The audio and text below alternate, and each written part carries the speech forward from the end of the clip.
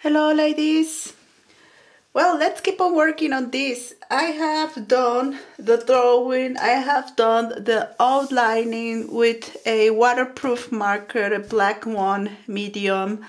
And please be sure you use a waterproof marker as well, this is very important. And I have now here this acrylic painting I am going to be using for painting the background. And this is a light pink one, light pink.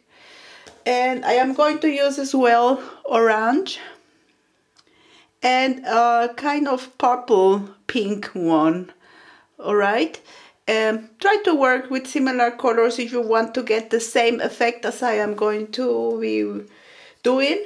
If not, you can use any other colors you want to, of course, and I recommend you to start using the light one on the top, and then you can keep on going darker and darker to the bottom of your painting.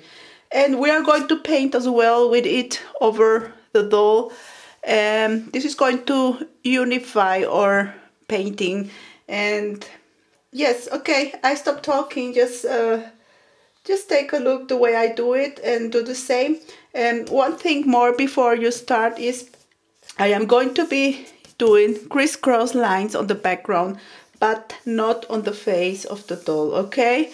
On the face of the doll, we are going to have a smooth surface, so please try to work on the same direction from the top to the bottom, okay? I don't want any crisscross lines on her face.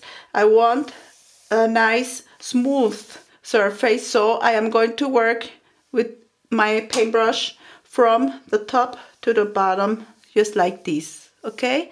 And on the background, to make it more interesting, I am going to be doing crisscross lines. And okay, we are going to work more on the background after we have finished our dolls. This is only the beginning of our painting, okay? I am using a big paintbrush for acrylics, a flat one. This is the number 24, okay? And as you know, I am working on Canson paper for mixed media, and this is the paper I love to work when I am using this technique. All right, then watch the process. See you on the next step.